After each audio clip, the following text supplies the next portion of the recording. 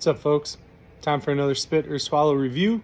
I was doing a dry January where I basically just didn't drink whiskey, but I'm making a special exception for the Wild Turkey father and son, given to me by buddy Fred. Thanks, Fred.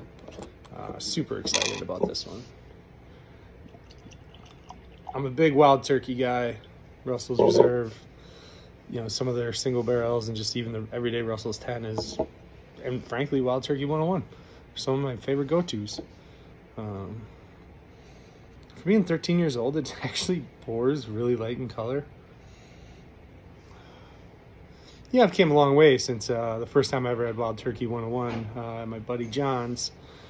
Growing up, we were definitely underage, and I mixed it with Coca-Cola, and I thought it was one of the most disgusting things ever.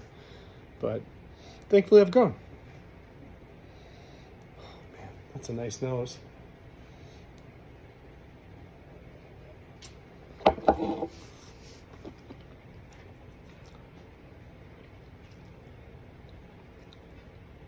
That's awesome.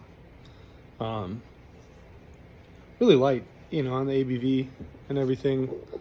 It's labeled as 86 proof. I've never actually seen a bottle in person. Just, you know, through this sample. Pays to have good friends, right?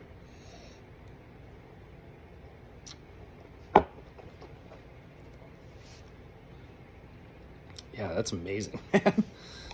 So, you know, keep your eyes peeled. You ever find a Wild Turkey father and son, first of all, get a bottle for me, but also don't sleep on it, man. That's it. It's definitely a swallow. By the way, I'm going to swallow every single drop of this.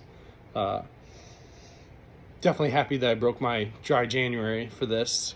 Kind of getting sick of just drinking way too much beer and wine, in all honesty. Lots of dirty martinis. Vodka, though.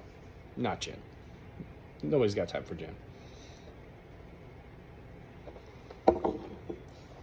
Well, until next time. Cheers.